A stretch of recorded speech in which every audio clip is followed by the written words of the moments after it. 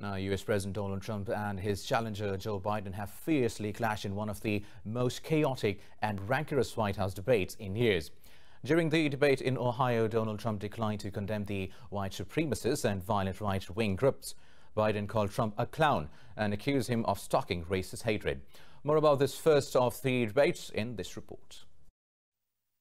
The long-awaited battle between Donald Trump and Joe Biden is marked by rancor. They clashed over COVID, crime, healthcare, and even their families. Moderator Chris Wallace never established control of the debate, with Trump repeatedly ignoring his calls to let Biden speak. The president bulldozed his way through the 90-minute debate, trying to goad Biden, claiming that Democrats are trying to steal the November presidential election, declining to condemn white supremacist groups when asked to do so.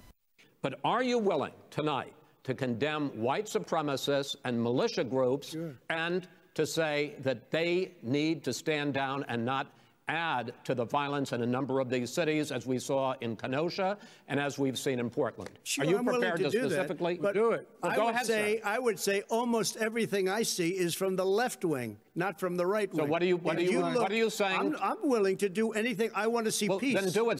In a fiery exchange over healthcare, Biden called Trump totally irresponsible on managing COVID-19 and said the president is only worried about masks in the interest of protecting his own health, not others.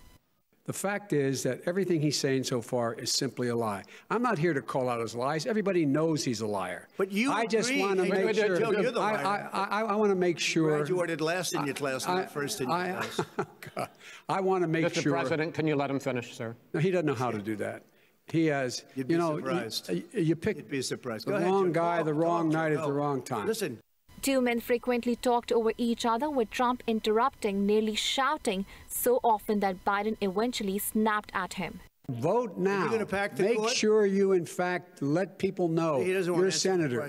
I'm not going to answer the question Why because, you answer that because question? the question is the question is justice, radical left. Will you shut up, man? Listen. Two contenders did not shake hands, adhering to protocols on social distancing because of the coronavirus.